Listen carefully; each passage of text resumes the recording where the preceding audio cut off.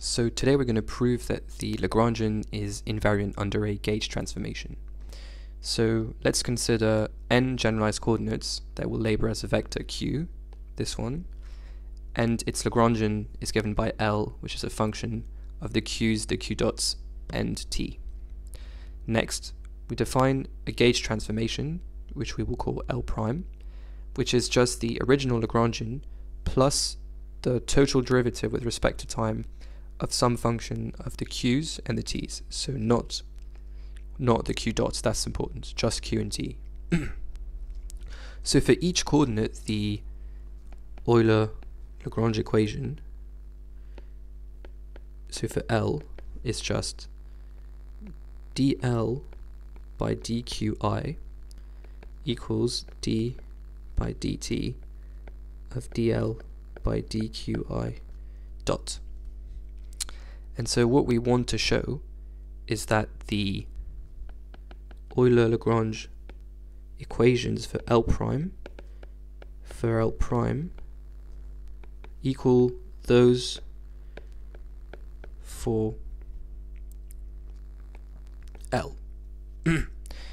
So let's rewrite our transform Lagrangian. So L prime equals L plus df by dt, and so let's rewrite this let's expand this total derivative. So we know that df is just df by dqi plus df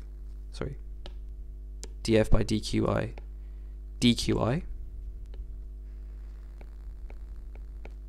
plus df by dt, partial f by partial t, times dt. Therefore, df by dt is just df by dqi qi dot plus df by dt times 1, right? Because dt by dt is 1.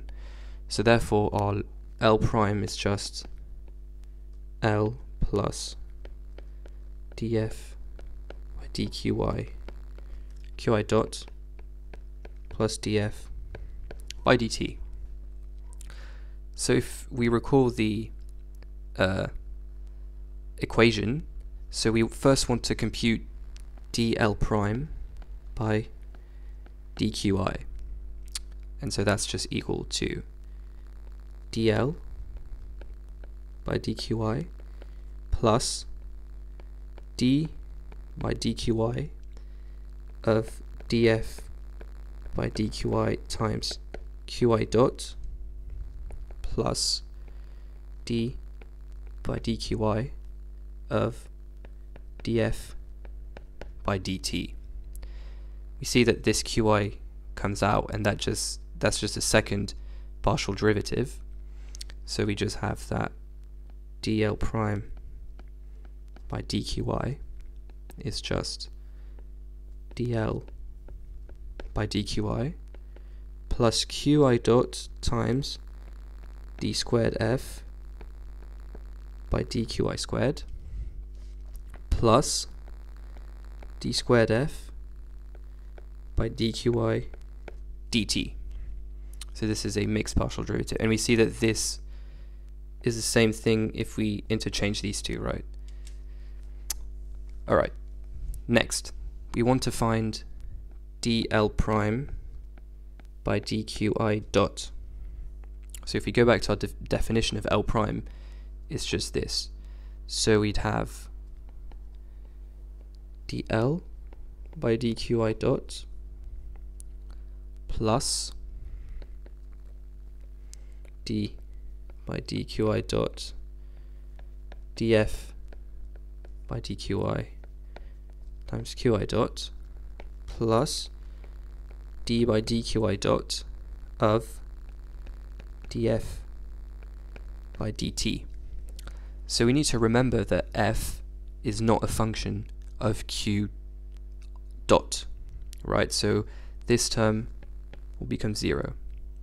And to evaluate this derivative, we just use the fact that this, sorry, there should be a dot there, that this appears there, so this is just a constant. So then dl prime by dqi dot is just dl by dqi dot plus df by dqi. And now what we want to do is compute d by dt of dl prime by dqi dot, and that is just d by dt of dl by dqi dot plus d by dt, so the total derivative of partial f by partial qi.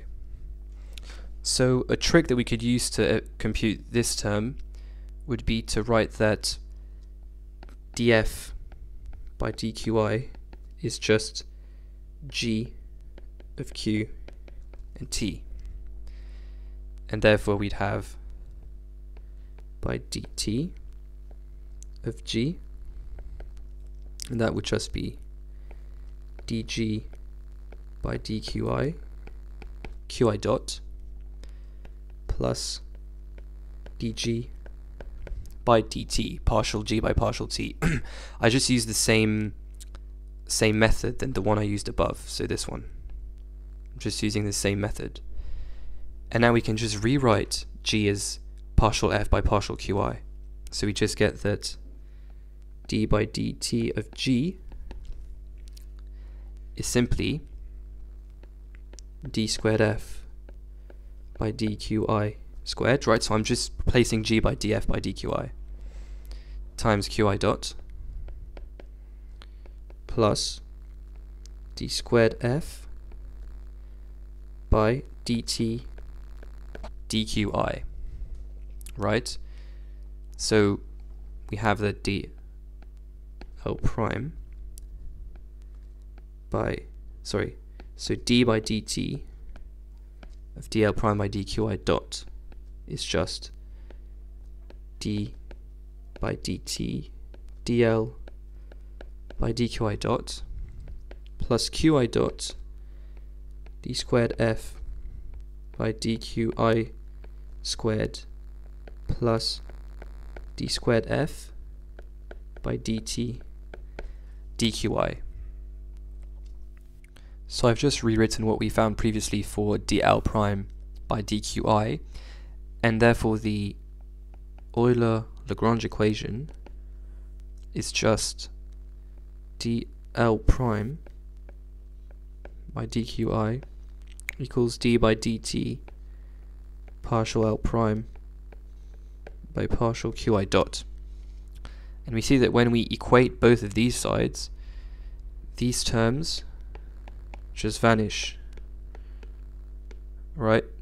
Because they're just added to both sides, so we can just subtract them, and we therefore see that this is the same as dl by dqi equals d by dt dl by dqi dot.